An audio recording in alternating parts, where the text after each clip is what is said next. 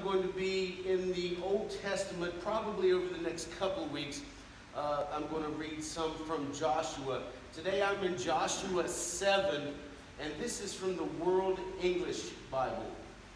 Joshua 7, starting in verse 1.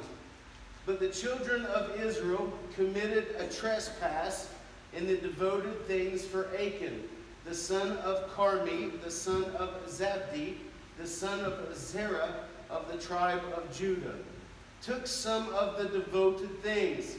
Therefore, God's anger burned against the children of Israel. Joshua sent men from Jericho to Ai, which is beside Beth-aven on the east side of Bethel, and spoke to them, saying, Go up and spy out the land. The men went up and spied out Ai. They returned to Joshua and said to him, Don't let all the people go up, but let only about 2,000 or 3,000 men go up and strike Ai. Don't make all the people to toil there, for there are only a few of them. So about 3,000 men of the people went up there, and they fled before the men of Ai. The men of Ai struck about 36 of them, and they chased them from before the gate, even to Shebarim, and struck them at the descent. The hearts of the people melted and became like water. Unfortunately, we all experience failure from time to time. James 3:2 says, we all stumble in many ways. Some have a much better batting average than others, to use a baseball term.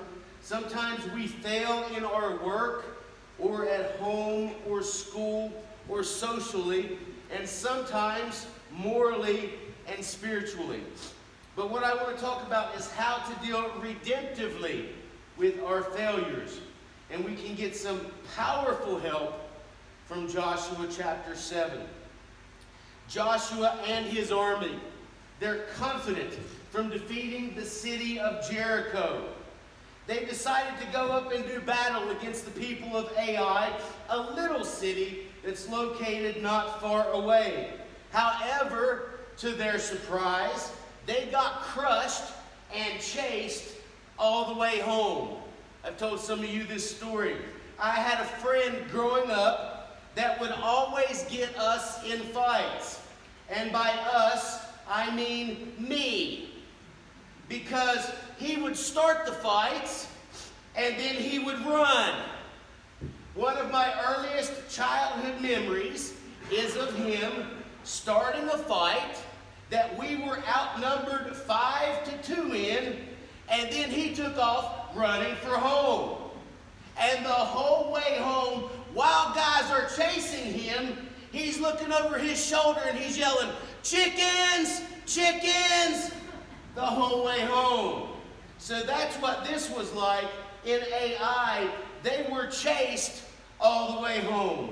In Joshua 7, 5, and 6, we read, And the men of Ai smote of them about 36, for they chased them from before the gate, even unto Shebarim, and smote them in the going down. Wherefore the hearts of the people melted and became as water. And Joshua rent his clothes and fell to the earth upon his face before the ark of the Lord until the eventide, he and the elders of Israel, and put dust upon their heads. They had been beaten and humiliated, but they dealt with their failure redemptively, and we can do the same. First of all, God reminded them that failure need not be final. If we jump ahead to Joshua 8:1, and the Lord said unto Joshua, Fear not, neither be thou dismayed. Take all the people of war with thee, and arise, go up to Ai. See, I have given into thy hand the king of Ai, and his people, and his city, and his land. God said, the first time you didn't get the job done, but this time you're going to succeed. The first time you failed, but failure need not be final. Sometimes we fail at something because it wasn't something we should have attempted to start with.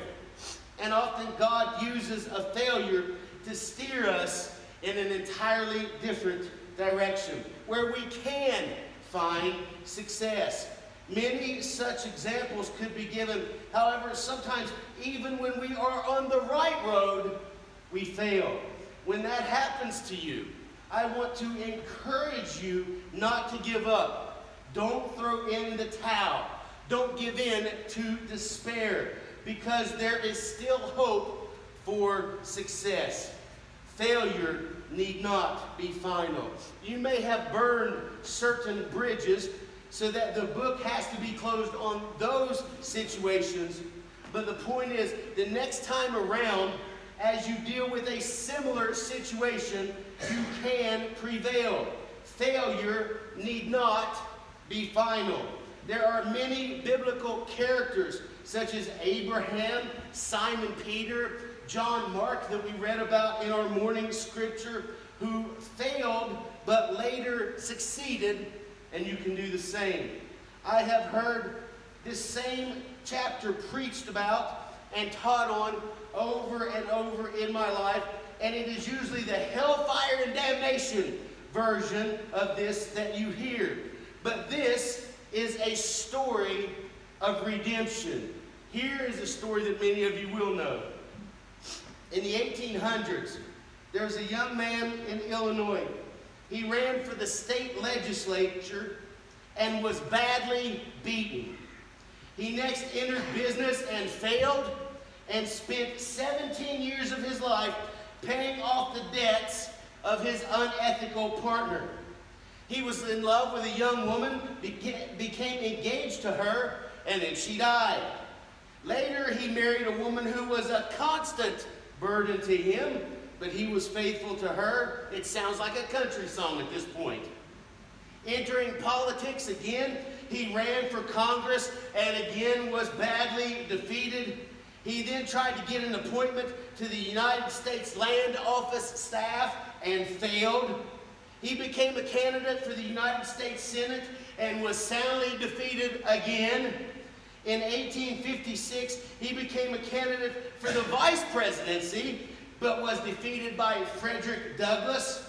One failure after another, many of them major setbacks. Yet he kept on believing that failure need not be final. And as we all know, that man, Abraham Lincoln, in 1860, became the 16th President of the United States, and his memory is revered by people all over the world. The hard part about failure is picking yourself up. Proverbs 24:16 says, "For a just man falls 7 times and rises up again, but the wicked shall fall by calamity." Wait a minute. A just man falls 7 times? Are you kidding? Then what is it that makes him a just man? The fact that he got up. I have read scripture after scripture since I've been here, just like this one today, to Elijah under the juniper tree, to the cripple that Christ healed. One of the things that we are told by God over and over again is to get back up. If you're crossing a freeway and you trip and you fall in the street, you wouldn't lay there and say, "Woe is me. I've fallen down. There's no point in going on. My life ends here." No, that's not what you do at all. You jump up, you do that quick look of shame to see if anybody saw you fall down and they're laughing at you, and then you get out of the road before you get hit by a car and really hurt. Then you go on about your day. Life is just the exact same way. If you lay there in your failures and in your sin, Satan is heading your way with a whole semi-truck full of destruction. And I promise he's not blowing the horn for you either. So you need to get up. But again, the hard part can be how. Not only did God remind Joshua and the Israelites that failure need not be final, God also showed them how to get back up. And what worked for them will also work for you and me. How do you move from failure to victory? You get rid of the sin in the camp. If we look at the first essential, following the defeat at Ai, Joshua fell on his face before God in despair. But in Joshua 7, 10, and 11 we read, "And the Lord said unto Joshua, Get thee up, wherefore liest thou thus upon thy face? Israel hath sinned." In verse 12 God said, "Therefore the children of Israel could not stand before their enemies, but turned their backs." Then in verse 13 God said, "Up, sanctify the people, and say, Sanctify yourselves against tomorrow, for thus saith the Lord God of Israel, There is an accursed thing in the midst of thee. O Israel, thou canst not stand before thine enemies until ye take away the accursed thing from before you." In the remainder of chapter 7, we learn that they found the culprit. A soldier named Achan had stolen and hidden some forbidden items from the Jericho battle site, and his family had aided and abetted him.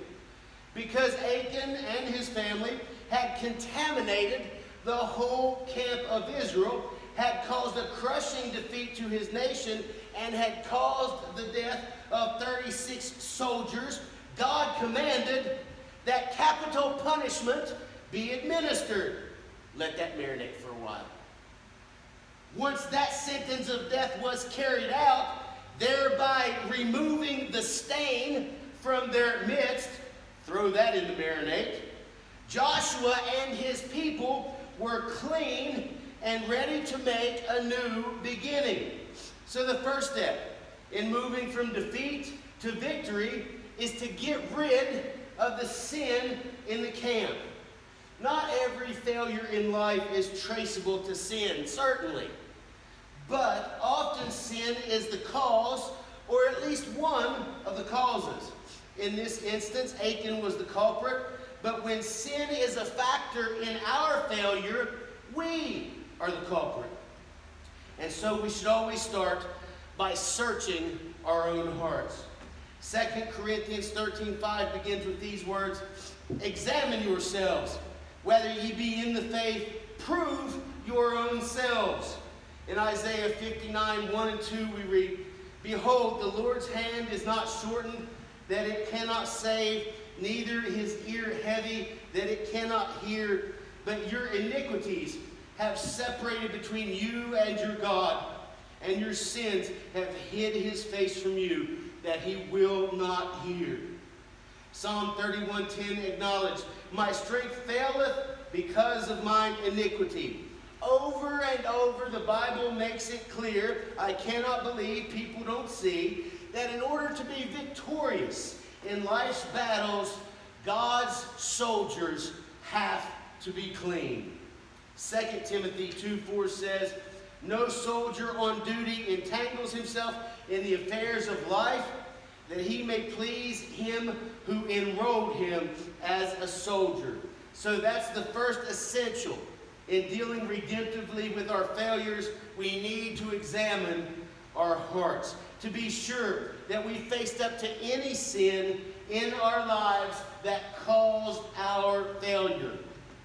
Lamentations 3:40 says, "Let us search and try our ways and turn again to the Lord."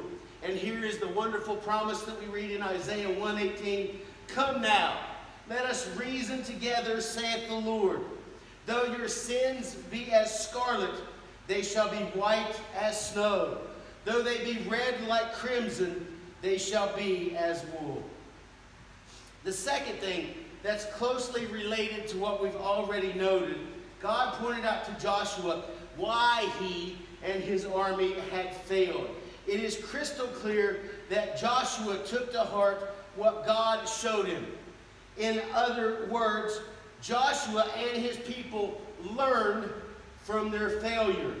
It is obvious that they did, because the next time they marched against the city of Ai, they were victorious. There is a giant hole in the earth over at a disc golf course in Oregon called Clark Park. When we were there, we called it the bear trap. It's right at the edge of the course. And when the grass isn't freshly cut, you can't see it. And the way I found it was by throwing a really good disc golf shot while I was talking to a guy sitting there on the bench. And as I walked up the field, I was still looking at the guy, not at the ground, right up until the time I heard my ankle make that funny popping sound, and I found myself face down in the dirt. Now this is cool, so you need to listen. We played golf at Clark Park hundreds of times after that day. I never stepped in that hole again. Not even once. I knew where it was. I knew when it was coming up.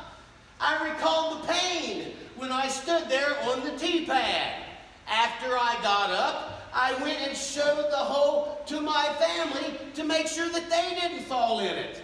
I may break my leg on another hole or on another course, but when it comes to that old bear trap, I had learned from my mistakes.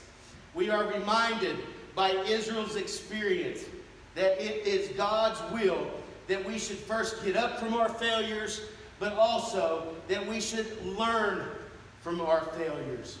David Carson tells a story that many are familiar with. He's an evangelist, but it will bear repeating.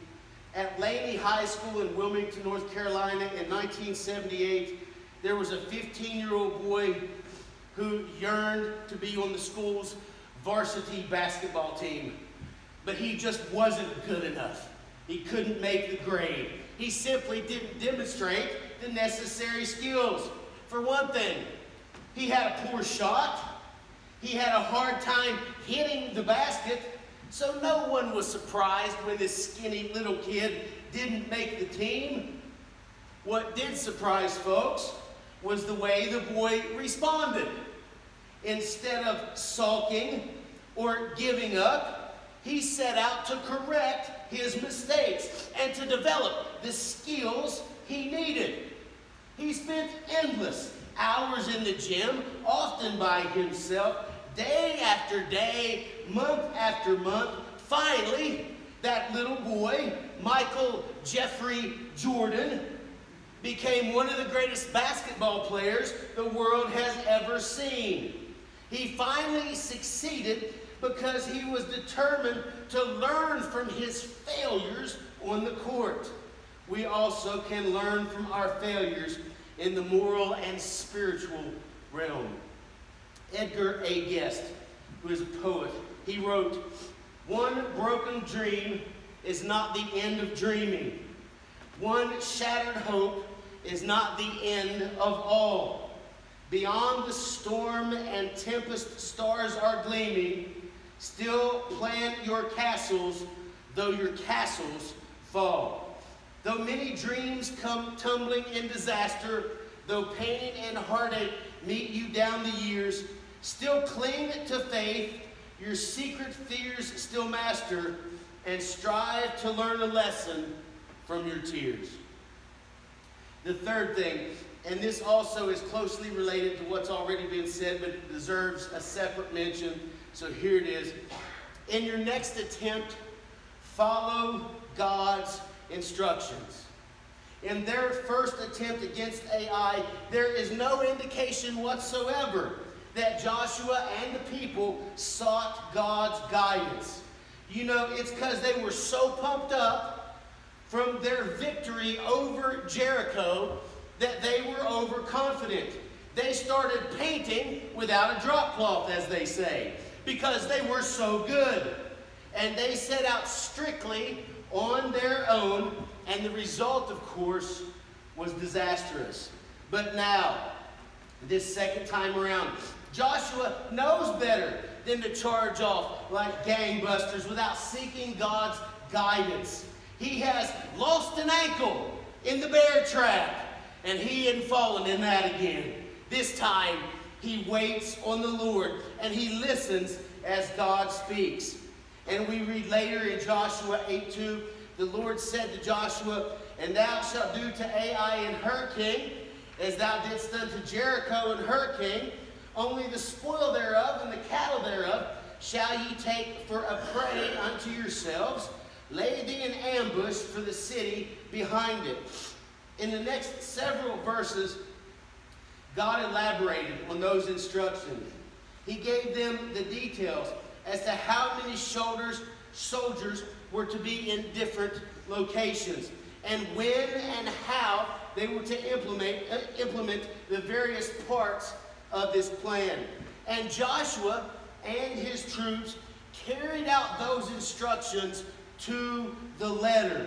And bear in mind, this was not a slaughter of innocent people, but the judgment of God upon an evil and depraved society that had long resisted God's grace and truth. In verses 26 and 27 we read, "For Joshua drew not his hand back, wherewith he stretched out the spear, until he had utterly destroyed all the inhabitants of Ai. Only the cattle and the spoil of that city took Israel for prey unto themselves, according to the word of the Lord, which he commanded Joshua." So Joshua and his soldiers had failed previously, but this time they faithfully followed God's instructions. If you and I would win where previously we had failed, we must seek and carefully follow God's instructions. Where do we find those instructions? In God's Word, in the Scripture, in our Bible. Those instructions are then confirmed through prayer and sometimes the counsel of a godly person that God places in our lives. Sometimes God will cause circumstances to converge so as to indicate His will. Sometimes He uses a combination of all these things, but if we seek His will with deep earnestness, He will reveal it. Finally, the fourth essential for dealing redemptively with our failures, having confessed any sin that was involved in your failure, and having learned from your failures, and having sought and found God's guidance, this time, give it all you've got. Remember what happened the first time. Joshua and his troops set out to conquer Ai. Joshua, without checking with the Lord, followed the advice of his scouts, who thought Ai would be a pushover, and it wasn't deserving of an all-out effort. So they sent only a small fighting force, and we've seen defeat was the result. The soldiers were driven back and fled, but now, as they prepared for their second attempt to conquer Ai, God said in Joshua 8:1, "Take all the people of war with thee." In other words, God was saying, this time, give it all you've got.